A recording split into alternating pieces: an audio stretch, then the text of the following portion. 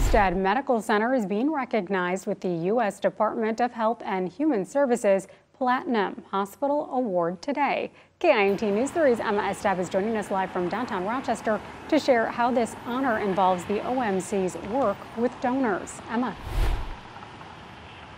That's right, Jess. Here today at the hospital from 2 to 3, OMC was recognized for that Platinum Hospital Award.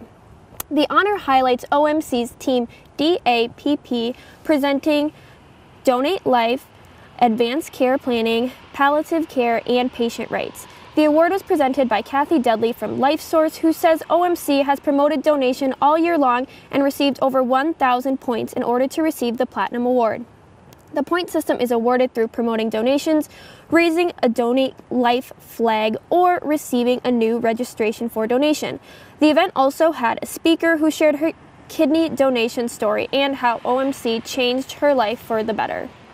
Anytime I have an opportunity to, I will jump right for it, because I think the word about organ donation does need to get out there more, because not many people are aware of what it really can do.